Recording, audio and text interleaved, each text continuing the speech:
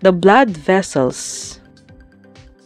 The blood vessels are tubular structures that transport blood throughout the body.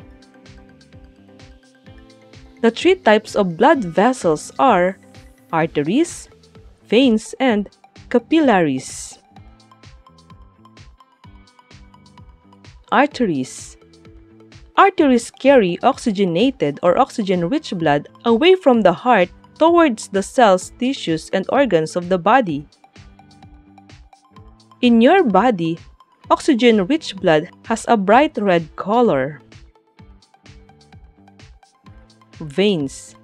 Veins carry the oxygenated or oxygen-poor blood from the rest of the body back to the heart. In your body, oxygen-poor blood has a darker red color. Capillaries. The smallest blood vessels in the body, connecting the smallest arteries to the smallest veins. They are the actual site where gases and nutrients are exchanged.